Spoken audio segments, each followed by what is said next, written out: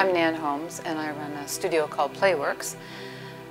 Several years ago I had cancer of the breast, and one of the things that I do in the studio is paint in order to heal. And so I decided when I had the cancer that I would, in order to be true to myself as well as true to what I teach, that I needed to do some drawings. So every night after radiation I did 4 drawings.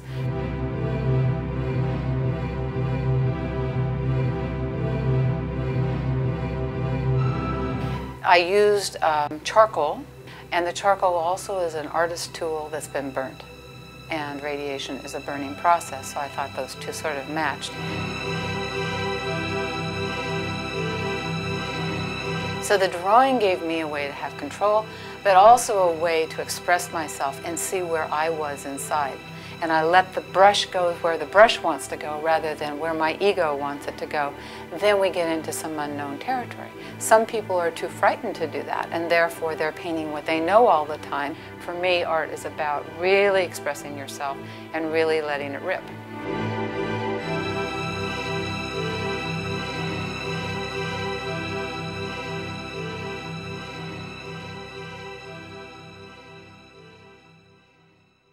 I went to Nan Holmes Playworks a few years ago because I felt like I was taking my painting much too seriously.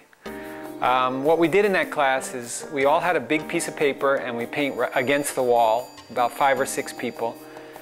And then we talk about what we painted and how it felt just to paint without any goal, without any preconceived ideas. In the end, it really helped me to lighten up. And now, you know, I enjoy what I'm doing a lot more. And I actually did a whole series of painting based on humor.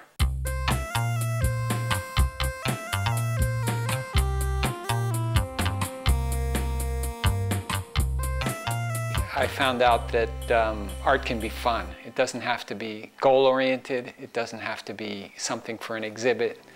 It can just be a process where you get to know yourself. I consider what I do in the studio to be very therapeutic in that the results are therapeutic for people. They get a chance to emote, to express, to be real with themselves. But it's not about trying to cure anyone. Mine is more about letting people express themselves and be authentic and real. And then from that, I trust that the healing is going to happen. But it's more a self-healing process. You know, if you really tap into yourself, you're not going to make any mistake. It's about the inside coming out, and that's the wonderful thing about art, is you can both be inside and outside at the same time. So it's a way of meditation on the deepest level.